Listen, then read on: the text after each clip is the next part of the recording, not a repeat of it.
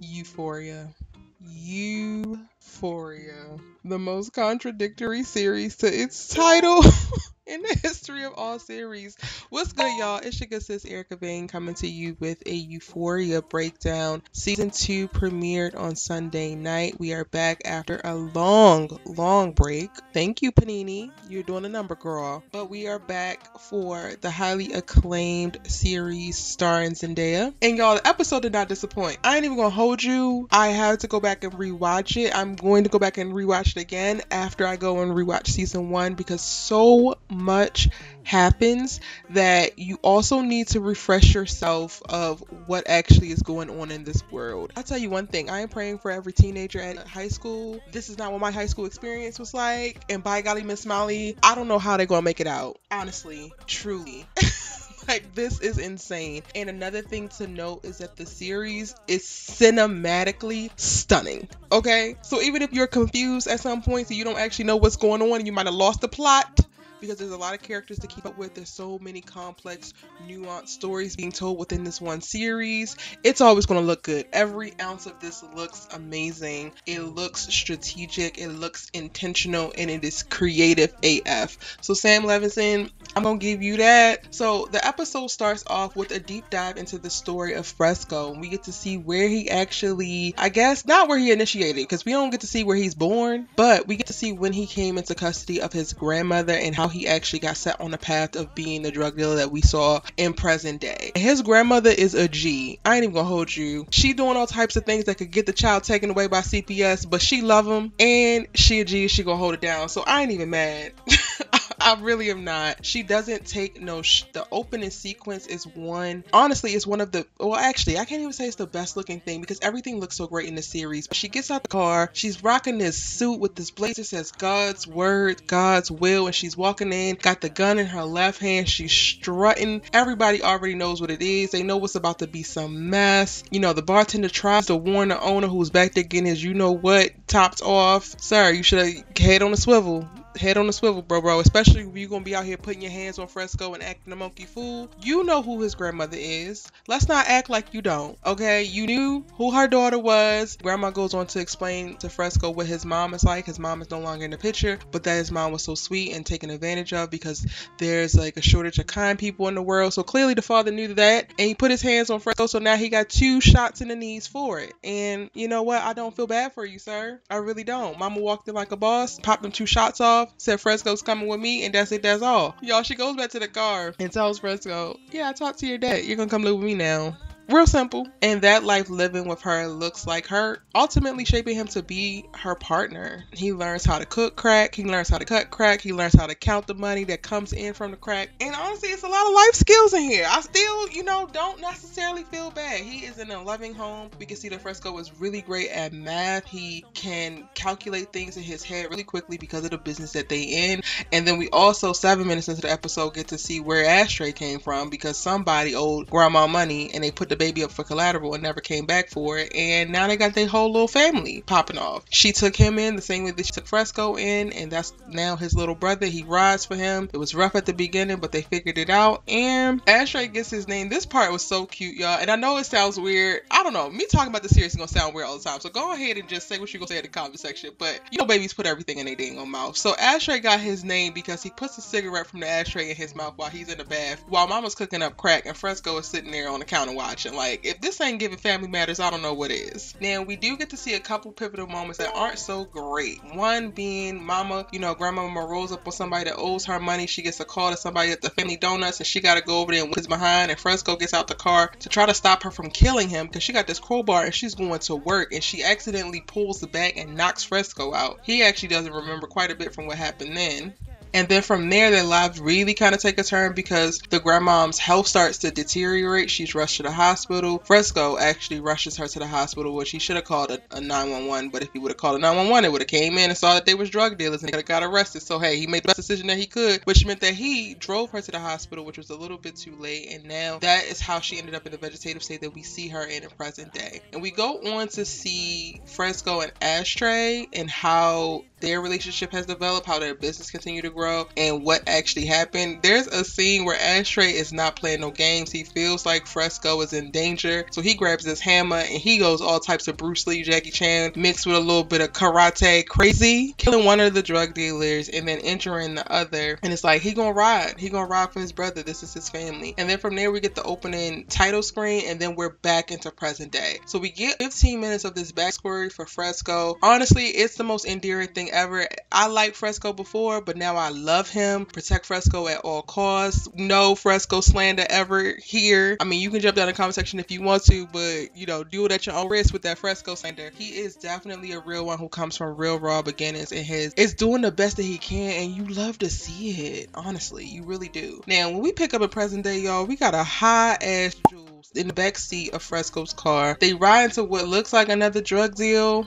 and the dude that, you know, Ashtray rocked his whole face and messed up his nose is there with some little random heroin addict that decides to shoot up in the car, and this thing goes left. I believe that they're trying to facilitate him getting a new connect because Ashtray did just kill the last one. Listen, he thought that Frezco was in trouble, so he had to do something. They leave Rue in the car with the little heroin addict girl, and something ain't right about sis. I don't trust her. But we get to see, you know, how the whole deal goes wrong because they all get snatched up and basically stripped down to make sure that they're not cops as they meet this new connect, which ultimately turns out to be a good business deal. But y'all, it's literally 10 minutes of intimidation, 10 minutes of I don't know what is going to happen. Rue does not want to get naked. She's like, I'm in high school, so he puts her in the shower. I'm like, please do not sexually assault this girl. Please do not sexually assault this girl. But no, he's just going to douse it down and make her do a little quick check to make sure there's no recording devices or anything on her. So that's it. Honestly, y'all, none of this is funny, but as you're watching, it's so crazy that you just kind of need to laugh, but then you're also still worried about the characters. So it's not until they actually make it out of it safely that you can actually breathe and then chuckle a little bit. Now, from there,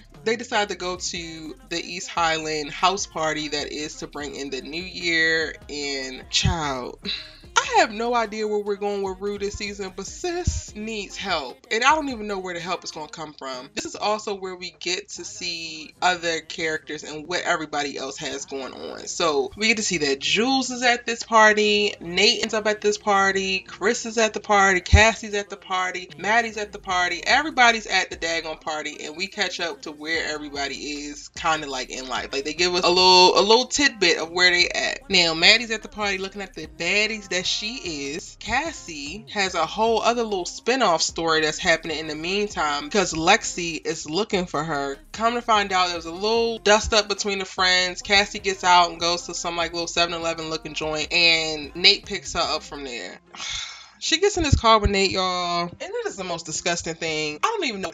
You know what? I just think that Nate is disgusting. So anytime he's on screen, I am disgusted. But they have some kind of little connection as she's terrified because he's speeding like a bat out of hell. He's also drinking and driving. It definitely is giving, for the most part, that they are going to crash and kill, like he's going to kill all of them in this daggone car. But that doesn't happen. Then all of a sudden, Cassie goes from being afraid to being aroused. And the next thing you know, they're at the party and they fucking in the bathroom. It's just like, what? Maddy is your best friend. Cassie, what are you doing? And you still want Chris? Like, what is actually happening here? I don't know, y'all. This might be it for me and Cassie because I was feeling sorry for her. I felt empathy for her, but also I can't with her self-destructive nature. Like, she consistently makes things worse for herself. Like, consistently. And let's just go ahead and finish talking about Cassie because she goes from being aroused and now she's smashing Nate in his bathroom. Who's outside the door trying to go in to go to the bathroom because she doesn't even know that this is actually happening? Oh, Maddy. So now they have to figure out how they're going to get out of this circumstance without her actually figuring it out, because guess what? Nate actually does want to go back to Maddy and you actually want to be her best friend. So sis, why did you open your legs for this man? Why'd you do it? We want to know. Anytime. Go ahead and tell us. Anyway, she winds up having to duck down in the bathroom, in the tub, and hide, afraid for her life, as Maddy uses the bathroom as Lil Meech's character Travis. Hey, Lil Meech with the cameo up in this joint this season. As he comes in, he putting his game down trying to bag Maddy, and they talking and they smoking weed in the bathroom, and then they decide to go out and dance with each other.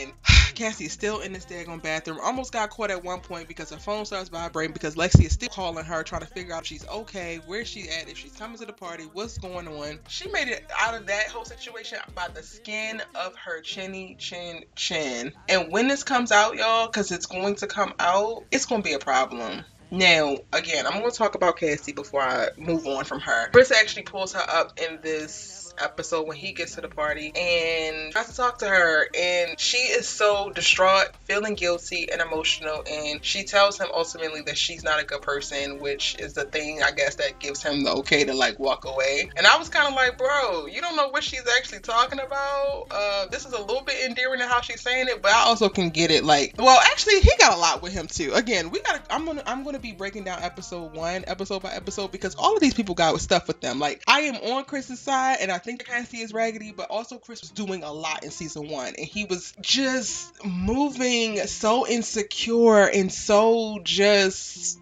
icky. I don't even have the words for it. It was just icky how he was moving in season 1. So I can't even jump 100% to his side from this scene. But also I know, because we've been watching what she's been doing in the meantime, and she's completely making it worse. And it's so crazy because ultimately he's who she want to be with. And it's like, girl, why do you keep doing all these things that are stopping you from doing the one thing that you actually want to do? Now, I definitely think that the scene with Chris and Nate is foreshadowing for some bigger problem that's going to come. I hope that Chris is going to rock Nate's coming down the line. It has to happen, because this whole little sequence where Nate's all up in his face like, oh, you slept with Cassie, you was in that bedroom just talking, oh, y'all was like, did you use a condom? And he got real creepy, real cringy, real weird. It's like, sir, this is my girlfriend, well, ex-girlfriend. Why are you asking me so much questions? Why are you in my damn face? If you don't back your ass up. The stress of it all. But you know what? Chris didn't even need to handle Nate in this episode, because Frezco had something for him. But before we get there, Frezco and Lexi, oh my god, at this party with their little coy banter and they flirting and they talking, I'm totally here for this couple. I think this might be the healthiest couple on the whole damn show, and I'm totally here for it. They definitely deserve each other. Both of them are really good people. Go ahead and make it happen. Now, I'm interested to see how Lexi's going to respond, because when she's watching Frezco zero in on Nate, when he decides that he's ready to go and he's about to do what he came here to, or maybe what he came here to do, or maybe not. When he decides to beat Nate's ass, she is just staring in complete and utter awe. And when I tell you, it took everybody to get Frezco up off of him, and they honestly deserved it. What you say when you saw Frezco the first time at the party? What you say? Didn't you say you was gonna kill me the last time you saw me? Yeah, he said it. He got his drink and went on, talked to his future bae, and then enjoyed the party until he was ready to leave, and he saved your ass whooping for the end. A saved ass whooping is always the worst, y'all. You'll never want that. Don't make nobody save an ass whooping for you. I'm just saying. I have no sympathy for Nate. I honestly hope that this takes Nate up out of here, but I doubt that he's actually dead, because people like him don't die that easily. And that's how the episode kind of closes, but we got to talk about a couple of things that happen before that happens. So Rue and Jules reunite here, and they have their little moment. So I guess their relationship is going to be back on and popping. I am honestly not here for it, because I think that Jules became a trigger for Rue. Like, yes, Rue's sobriety was already very fragile anyway, right? Like, it was already something that was hanging by the thinnest of threads. But the way that Rue loves Jules is unhealthy, and it's 100% unhealthy for her to be so new within her sobriety journey. And now that she's completely off the wagon, it's going to be something that helps her to continue to cycle the drain. Rue almost has a heart attack in this episode because she continues to do drugs at this party with some little rando, and he has to give her Adderall or something to be able to speed her heart back up or something. I'm watching like, I don't even know what the hell is going on. This girl is dying and instructing him on what he needs to do to be able to save her, and then she comes back like, oh, I almost died. I thought I almost died there. You did, Rue. You did. And even going back to like the Christmas specials, y'all,